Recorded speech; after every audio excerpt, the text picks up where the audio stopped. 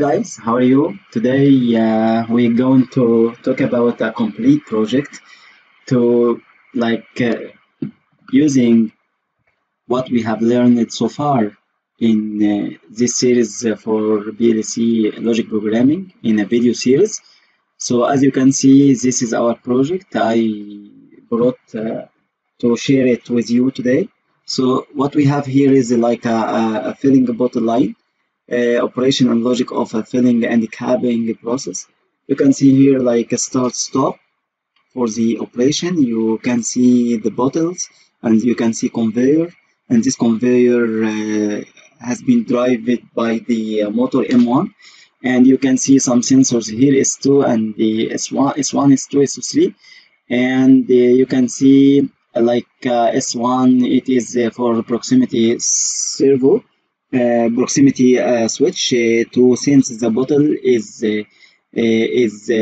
there, and we need to open the valve V1 here to fill the bottle, and then the bottle will continue for capping process by the piston B1,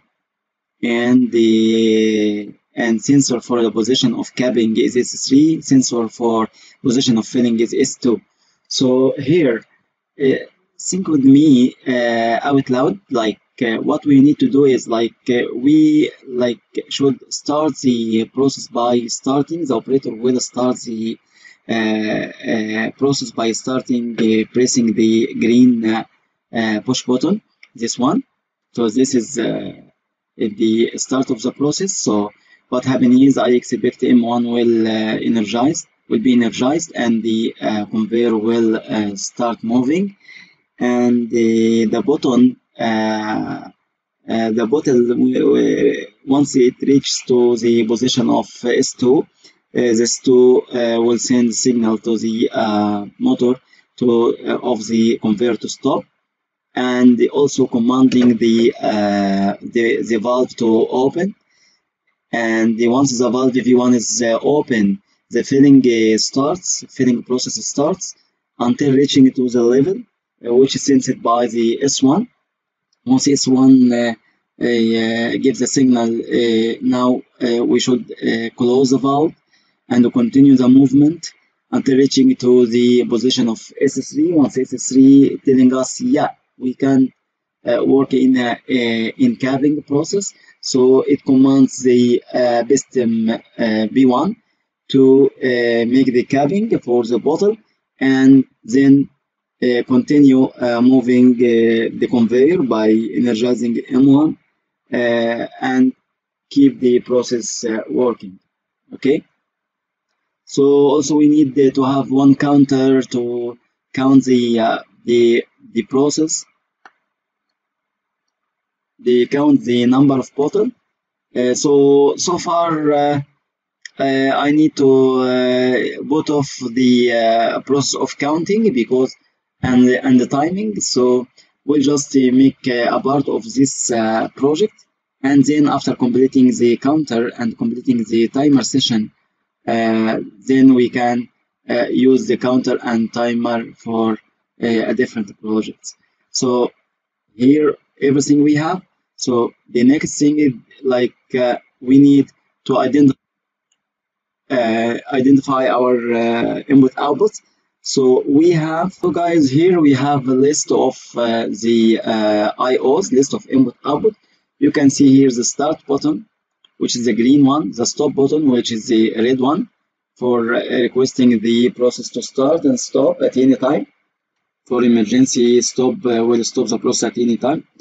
S1, a proximity switch to represent the appearance of a bottle at the filling point, which is this one, S2. Okay. And the S3 is the proximity switch to detect the bottle at the capping process. So this is S3 for capping, S2 for the filling, and the S1 a level switch, S2 a level switch to sense the level of the liquid in the bottle, which is to sense this level. So we need to to use these sensors, and also the motor coil relay for the contactor of the for energizing the motor for run the conveyors, and the V1 for the relay for contactor to open the valve, and B the relay coil for the contactor for energize the piston to retract or detract the piston plunger. Here, this one. So now here we go into our requirements. So the requirement here, the first requirement, if start is on, no filling is in progress, that means there is no bottle at the position, meaning sensor S2 doesn't see a bottle, and no stop is requested, so the motor M1 for the conveyor will run. So let's implement this part. Going to our simulator here. So deleting this thing. Okay. So this is our motor, this is our stop as it is, and this is will be like the start button. Let's make this one to be the start. Okay, start, and this is the motor. So just latching, but we need to make sure there is no because this will continue if I run this one. As you can see here, I need to update the program like this. If I need this, if I run this one like hitting the start button, like here, the motor will run all the way. Okay, but as we back to the requirement, so in the requirement we need to continue running this motor, but with a condition like S2 is not there. So I need to add the S2. I will stop this one. Okay, and just add the another the stopping switch, which will be S2. I will make it like this is for S2. I will name this one as S2. So if S2 is not here, so or no stop requested, S2 is not here, so the motor continue. Okay, so now I make it like step by step with you to let you understand the whole process and how we are programming such a project. So now the motor continue run, but if the bottle reaching to that position, I showed you here this position. So if it will continue running until reaching to this position. So if the S2 giving a high signal, that means the process shall stop. So if this is going to high, so the motor will stop and the conveyor will stop at that point. Up till now, we fulfill the requirement. So let's move to the next requirement. So the next requirement here is like if sensor 2, which senses the location of the bottle at the position of filling. So if the S2 is on, that means there is a bottle at a position to be filled. So motor M1 will be stopped or off. So what is that? That's what we already. So the next one for the requirement is if sensor S2 is on, that means filling process is in progress. Therefore, valve V1 will be open. So backing into our project here, the third requirement says if S2 is on, that means the bottle is in position to be filled. So valve should be open. Okay. Okay. So that's very simple, like straightforward, like we just want to say here in our program. Okay. So we just like adding in another rung if S2. Okay. If S2 is like here, S2, but for sure it will be normally open contact S2. That means the valve V2 will open. So here we'll make another one like for the motor 2, but it's not motor, so I will make it like valve V2. So I will rename this one to V2. that means this is for the valve. So, but with a restriction for sure, we'll see in the restriction, so it will not open forever. Like here, I will open until reaching to the fill position. So how I can know, how I come to know like the bottle now is fill or not, by using the sensor S1. So if S1 showing a signal like a high signal, that means fill is on. So I want to stop this process. First, I need to latch to continue this process. Okay, to continue the valve open. Okay, so I just need to put the valve here and make it one stop here, which will be the this one will be the switch S2. So I rename it like S2. So this will be S2.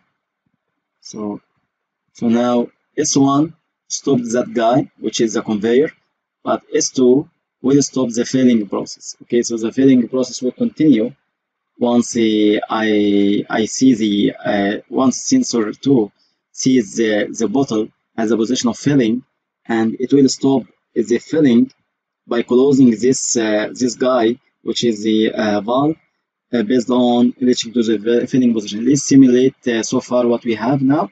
So just update the program. Yes. And guys, I think it is the time to run this thing with the detail. Like here, you can see everything running without any stop, which is not correct. This one, like I'm sorry, we need to make some fixing here. So this one, I will see this one as S1. Okay, for not confusing, S1. Okay, by S1 and stop also. We have not only S1, but we also have the stop. Do we have many projects or just this one? So I need to use this as a stop. I have start and stop. I think I didn't have start and stop. Okay, let's go off. So we have now two stop. Okay, so like we have more two S1 here. So this is M12.3, 12.1, also M12.1. So I will see this M12.1 will be like renamed to stop. So now the conveyor will run until stop requested, or until this thing, the S1 sees it is in the position of the cabbing, or in the position of the like I have two positions. The conveyor should stop like S3 and S2, so I need to have another one here. I will call it M12.5, which is not here, so I will call it like S. Like I will rename this one. So I will rename this one to like cabbing sensor S3. Okay, let's make something cabbing to be cabbing. Okay, cabbing the process, and let's rename this one to be more convenient, like S1, which is the filling. Yeah, so here we are at filling station. It will stop requested, or cabbing. But this one, so but this one for the valve to filling, so we stop only when reaching to S2. I will move this one to be this is should be let's see the figure. It should be S1 now. Okay, so this should be S1. Okay, and S1 is the level of filling. Okay, so this is level of filling. When it reaches to each position, so this will also stop the valve. And also another thing will stop the valve which is the stop, because emergency stop will stop at any time. I think so far we can like uploading the program. Okay, and now we can simulate our program. Okay, so by simulating our program, we can see here in run mode. So in run mode, you can see all these stops like they are okay. So I need to start the process only. So if I start the process like this, so the motor will running until reaching to filling or stopping or capping station. So let's test everything. So this one is like if a stop requested from operator, that means it will stop the process at any time. Okay, and return it back to this one. And if I reaching to filling, so that means the filling position reached, so motor now is not working. Okay, oh, see here, here's a conflict because yeah, that's the merit of using simulator to know your error. So here the one starting the valve is for sure the filling position is one filling. So once I starting the project again, okay, so like this one, when you see, let's start the motor again, go until reaching to filling. So when filling highlighted by sensor S1, so the filling started and the motor stopped until the filling done. But when reaching the level to the filling position, so what happened? What happened when we reach to the filling position? So when the bottle is filled, so the valve will close. Okay, for not like overfilling the bottle and they make any damage. And it should be the other thing. It should be the process to continue. Like it should be here. It should be here after filling. So it should be continue moving the motor until reaching to the capping station, and that's what we'll see in the next part of simulating a great project like this. So thank you for watching, and let's meet in the next time. Thank you.